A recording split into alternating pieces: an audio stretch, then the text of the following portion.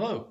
I wanted to take a moment to walk through something that was recently brought up in a few, news articles out there. Trend Micro research team had found some malware that had been propagated using a technique of a mouse over in PowerPoint. So I'm sure this technique is not new by any means, but I didn't see any sort of specifics to how you would potentially carry out this malicious execution with PowerPoint. So I just wanted to go through it and show you how easy it is to execute some code. So what I have over here is on the left of the screen. I have the PowerPoint slide that I'm going to modify.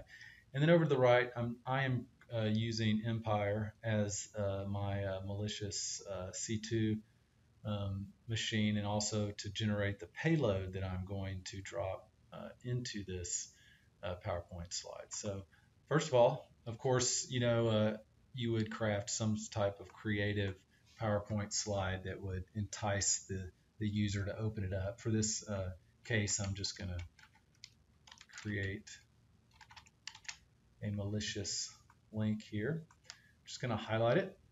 I'm going to go up to Insert, and then I'm going to go to Actions. And if you'll notice, right here in our MouseOver actions, you have mouse click and MouseOver actions. We can run a program. Well, if you spend any time doing any sort of penetration testing or malicious type of activity, then that looks pretty interesting to you.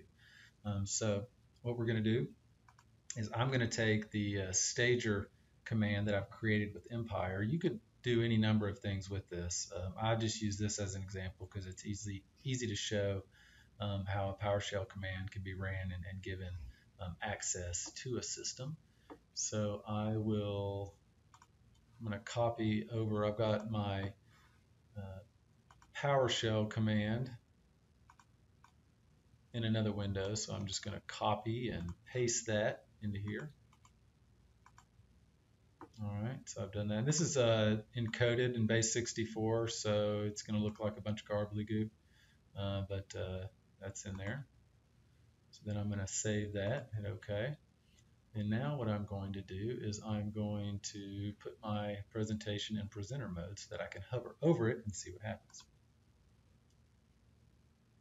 Okay, now when I've hovered over this on one of my other screens here, I'll bring it over here, you can notice that Office, and this is Office 2016, it does tell you and warn you that this is potentially malicious activity.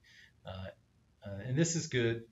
This is, I guess, what you would consider is the current mitigation for this threat by Microsoft. But a lot of people will commonly, if they think they want access to something, they'll just click enable or whatever they need to do to get by and execute whatever you have. So I'm just going to click enable, as a user probably would. Okay, you could quickly see the screen sort of popped up and went away.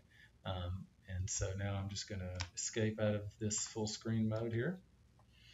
All right, and we will notice that on my Empire system, Empire C2 system, I have gotten a remote connection from the system that executed the link. So that is an example of how a PowerShell can be ran to provide remote access into a box from a PowerPoint presentation by using a MouseOver event.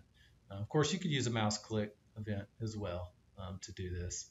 In this case, no macros are required, just common sort of link clicking activity. So that's all I've got for today. Thanks. Have a great day. Bye.